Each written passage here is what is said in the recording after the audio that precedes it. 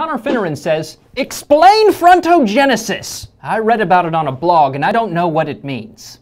Well, Connor, in about a minute, you're going to be able to tell that blog what's up, because frontogenesis is this week's weather word. I'm Storm Ship Meteorologist Jason Meyers, and frontogenesis is the formation or intensification of a front due to the directional and speed changes in the wind field. When a low pressure system is forming, it develops an inward counter-clockwise rotation in the northern hemisphere. These winds pull in different air masses around the low to form fronts. Cold air from the north wraps around the low and begins to pile up ahead of the warmer air being brought in from the south.